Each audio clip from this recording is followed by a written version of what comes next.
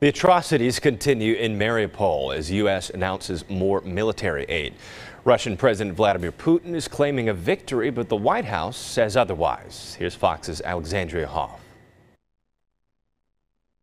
The city's mayor is issuing a plea for a full evacuation as gruesome new images shows the horrors on the ground.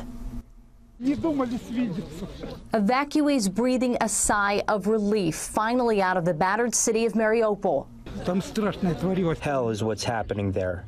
Russian President Vladimir Putin claimed victory there, but others are not convinced. It's questionable whether he does control Mariupol. Thousands of Ukrainian holdouts remain, including civilians trapped underground below a steel plant. Putin called off plans to storm the facility, opting to seal it off instead. And now accusations of mass graves near the city, burying up to 9,000, say Ukrainian officials, to cover the slaughter.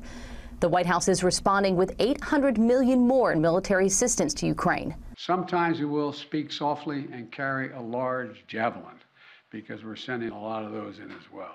The announcement came after President Biden met with Ukraine's prime minister. The administration also tapped a three-star general to coordinate security assistance to the country. And President Biden is doubling down on his claim that Putin will never occupy all of Ukraine. What that statement does is it also signals that, okay, but maybe Russia will take parts of Ukraine, and it's unclear what our response to that is. A majority of Americans believe the president has not been tough enough against Russia, according to a new poll. This as the Kremlin tests a new intercontinental ballistic missile and levies new sanctions on high-profile Americans. It's a good group to belong to.